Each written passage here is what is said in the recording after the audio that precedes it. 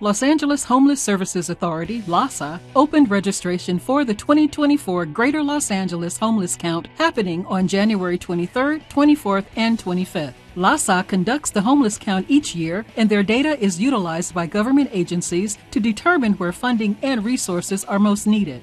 8,000 volunteers will be required to count the unhoused people, tents, vehicles, and makeshift shelters across 4,000 square miles of LA County. In 2024, LAHSA will again use an app called Point in Time to record details of the count and will pilot the use of additional geofencing features. LAHSA's Greater Los Angeles Homeless Count includes the youth count from January 22nd to the 31st and the housing inventory count on January 24th. Volunteers for the homeless count can register at theycountwillyou.org.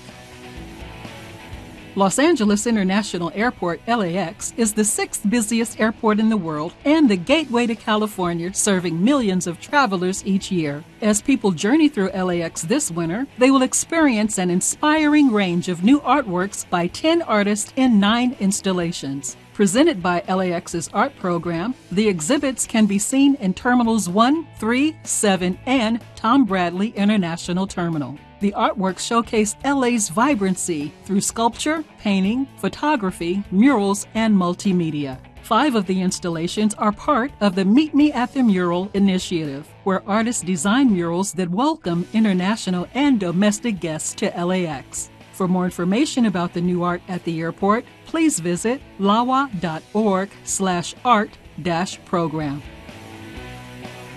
Los Angeles Department of Transportation, LADOT, has activated upgrades to street safety at a Pacoima intersection in the San Fernando Valley. With funding of $3.8 million from a federal grant, the project was first approved in 2017, but faced delays due to COVID restrictions. Upgrades include a hybrid beacon, which brings vehicles to a complete stop and flashes yellow lights for pedestrians to cross the street safely.